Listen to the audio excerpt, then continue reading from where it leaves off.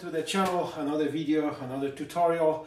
This time I will be working on my front forks on the Africa Twin. I will show you step by step how to remove the forks and how to change the oil. I will not be taking them apart, I will be just doing the oil change, as I have installed everything new a couple years ago, so that's like not even 2 years ago. I put in new cartridges, Hyperpro, and the oil and seals, everything was done. But last 2 years I did quite a bit of off-roading, and I figure I'll do an oil change, especially that we know about the wear that's happening on the inner tubes. I want to take the old oil out and put a new one. So let's get into this video.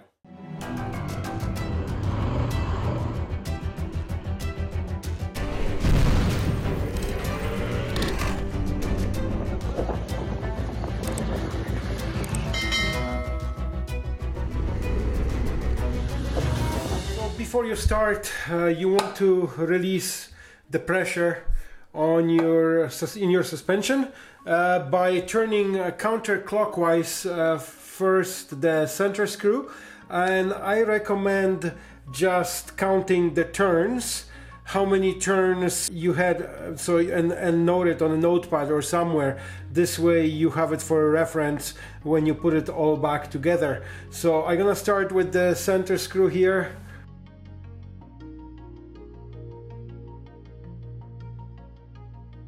3 3/4 on that one, and I will do the same thing on this side.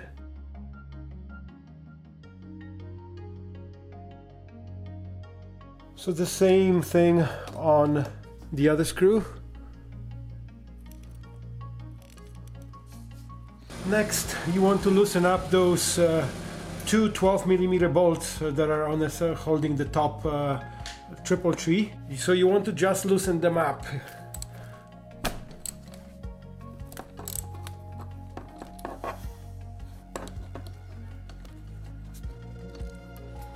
You might have to move your handlebars a bit because there's really tight, not much room, but it's doable. It's way worse to stick the torque wrench after. Okay, I got that side loose. The same thing I'll do on the other side. I will not be moving the camera over because it's pretty straightforward. The reason why I'm doing this, loosening the top part, so at this point I will be able to spin the top caps on the forks. And good thing to remember is what kind of a spacing you had right here. So I know how my forks were mounted here. If you're taking it out for the first time, make sure to check the exact spacing. You can even put a mark here with a marker if you want to. For me, there are 2 mils or 1 or 2 mils sitting up. You can bring them up a little bit higher. This way you can lower the front of the bike a little bit. So you can make a minor adjustments to the height of your Africa Twin this way. The top caps are 24 mil socket.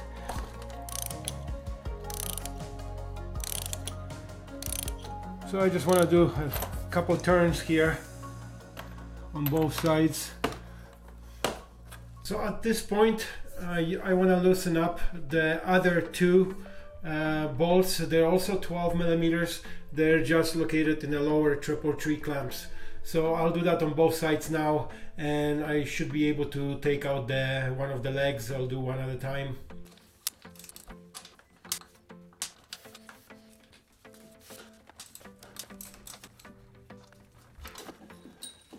Just hold it while you undoing the bottom part, because you don't want to drop your leg right on the bottom. And that comes out simply like this. So at this point I want to pop out the seal here, but first I want to clean that chrome.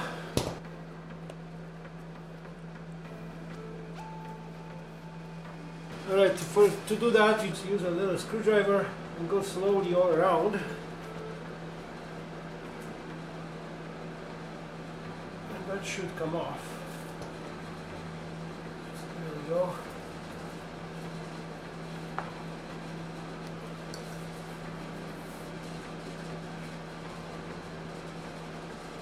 Oh, the seals are really good because they're nice and clean. So now what I'm gonna do, I will unscrew the top part here.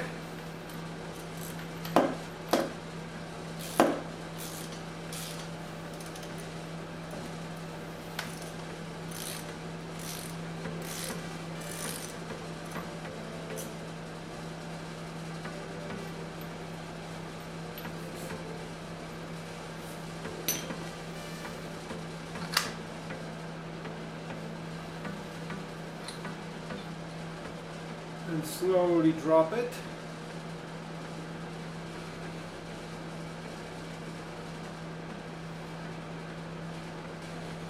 And then you pour out the oil.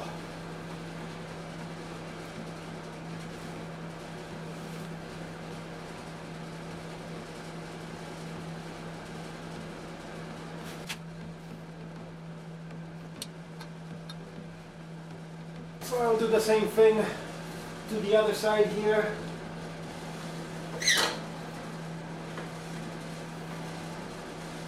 Always good idea to have a close look to the forks if you have any stone chips or anything on it, and if so, just get a really fine sandpaper and polish it out, because you don't want that. Definitely mines are looking actually quite good. Yeah, it's a good idea to put like a paper towel under the socket. This way you don't scratch up the top of the cups here, because they're anodized aluminum. I forgot to do that on the previous one, but might as well do that properly so not to cause any damage. Same thing when you're actually making any adjustments when you're taking it out on top, before you actually, when you loosen it up, you should be using that paper towel, so this way you don't gonna scratch it, but I was quite gentle with that.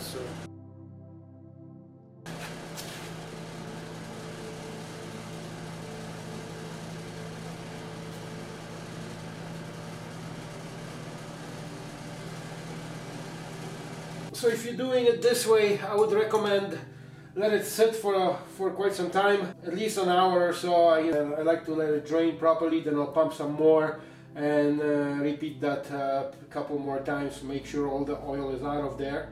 Alright guys, so it's time to refill the forks right now. I have my old oil here.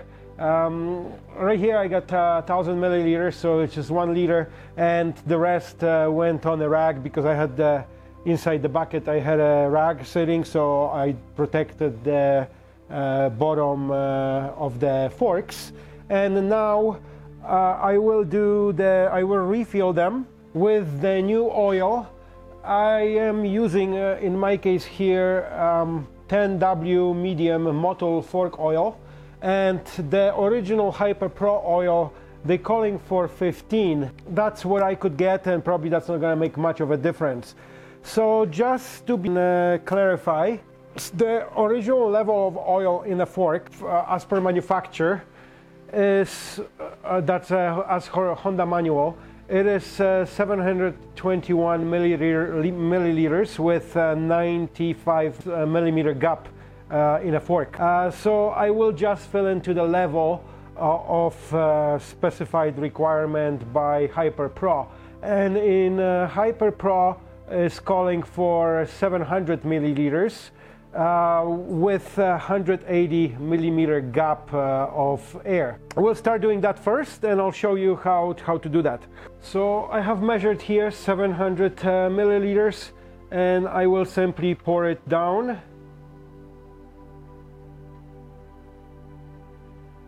Slowly. You can bring that higher and hold it. This way you can tip the bucket over top there, so to get every drop out of there.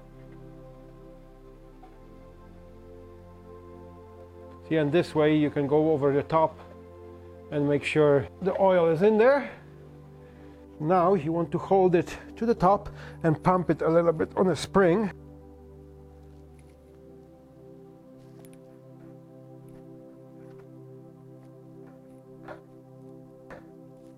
Maybe let it sit for a little bit and pump it a little bit more, just to get most of the air from down the bottom to the top.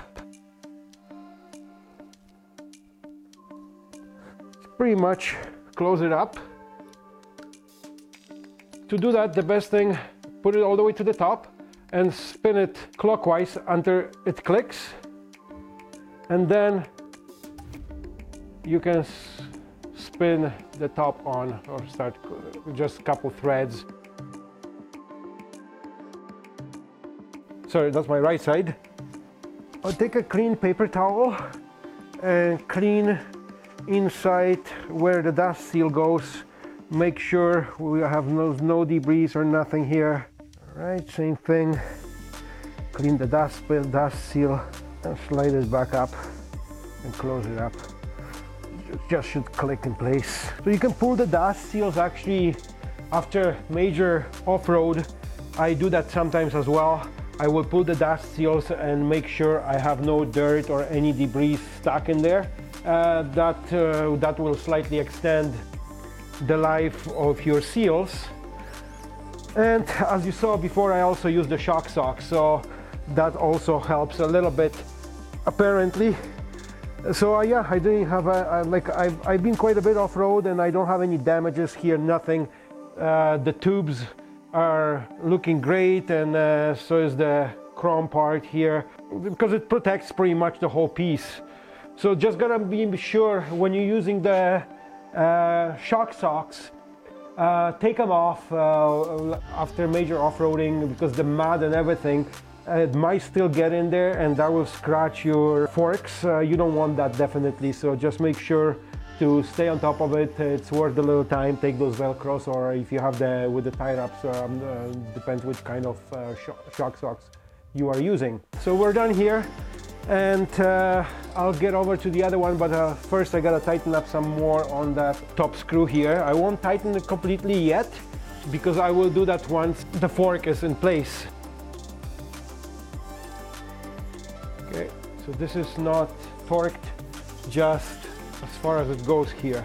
Okay, the first fork is done, and the second one will be the same story, but first I have to refill my bucket. Those are cheap buckets you can get at a Dollarama store or like a Dollar Tree, dollar store, whichever. They're plastic and they're good to do the work on your bike if you want to get the measurements. Okay, I got my second measurement here, another 700 milliliters. And you might ask probably why the difference is in Hyperpro versus your OEM manual. The main difference here, my guess is that the springs are a little bit longer because they're progressive, plus 20 milliliters. So that has to compensate probably for the difference in oil. Like I said, 721 milliliters on stock Africa Twin springs, and they calling about, I'm guessing it's about 700 mils on Hyperpro. And we'll do exactly the same thing. Just slowly pour it in there. If you never did any service before on the forks, I would recommend following the manual and take everything apart as they say. But I did that, so I know I have no issues there, and the suspension was not acting up or nothing. Everything was fine until now, just the oil change. I'm not sure if there's any other methods. Probably there might be another way of doing it, because people always come up with different ideas. I always wondered if I could drain the oil from the bottom. I never seen that before yet. I'm looking at the oil about right. When I'm looking at, probably I got, that's 180 millimeters, that's close to 20 centimeter gap, and the oil is sitting right now here with the shock open, because the lower you put the oil, higher it's gonna get higher. So I'm pretty close to actually, without even measuring, by the looks of it. So now again we're gonna pump it a little bit. So I'm not gonna measure that gap, because I actually ended up leaving the forks upside down for a whole night. I started working this last evening when I started making this video. And I figured, I got I'm not in any rush, so I let those forks sit overnight and come in the morning back to it, as you see, and continue. So this way I know that the oil completely drained out of there, so there's no chance that there was any more oil when they were sitting upside down all night. click right there. And now you can start doing a couple turns and start closing your cup on top. There's a little O-ring on there. Make sure it's clean. If you can, change it. They're not expensive, but I changed it all as well last time. I was just looking at that O-rings and they're staying in a really good shape still. All right, so there we got another fork. I'm gonna flip it over.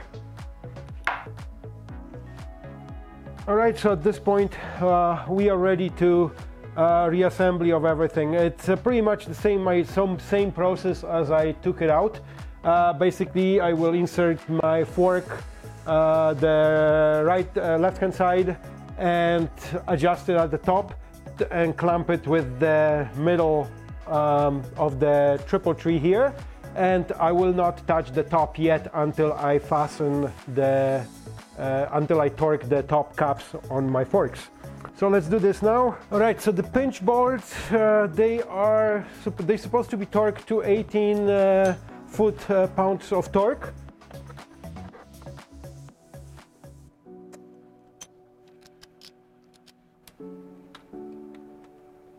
I only have that big torque wrench, so I have to deal with this one.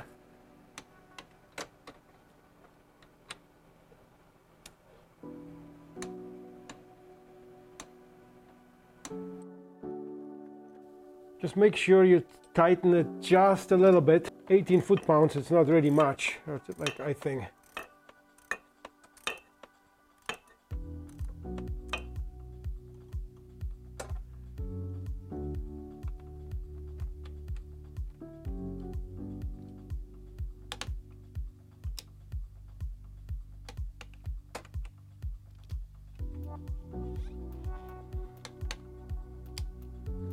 So the top caps, they have to be torqued to 15 foot-pounds.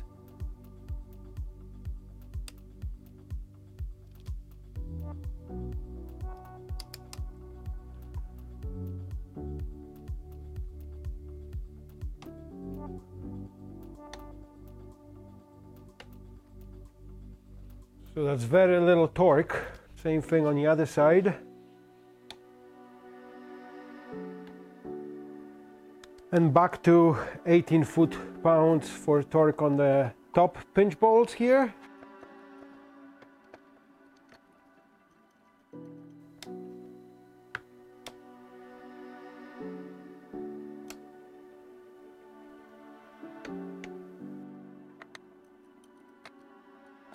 I think it's time to invest into a smaller torque wrench.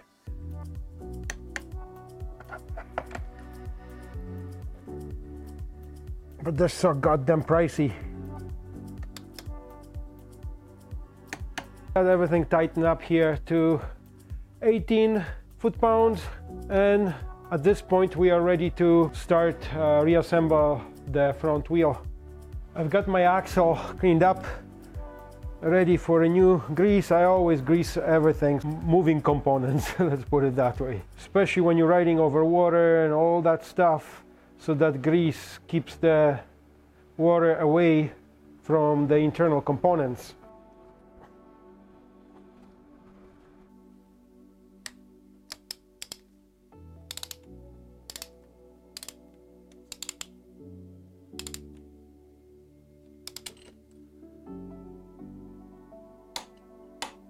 Pinch bolts are 22 foot-pounds of torque.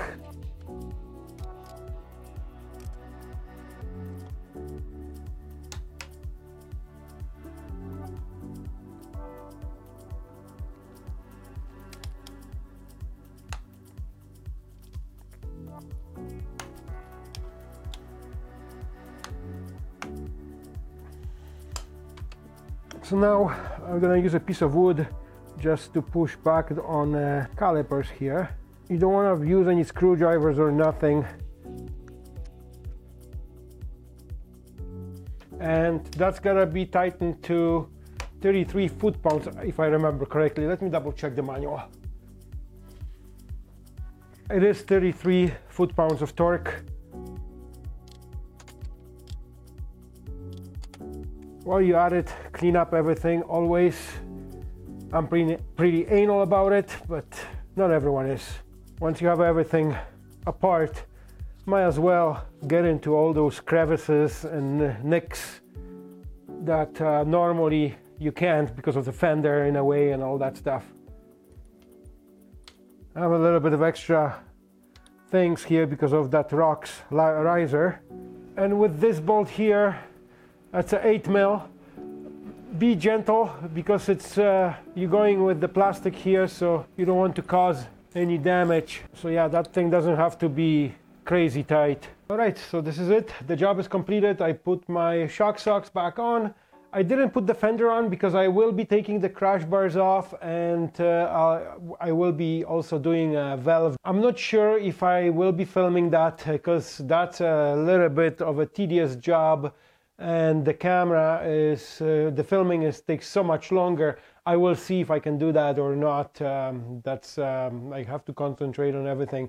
It's gonna be a big job. So at this point we're all done, and if that video was helpful to you in any way, hit the like button, always comment down below, and subscribe to the channel for similar tutorials, and you will also find many more.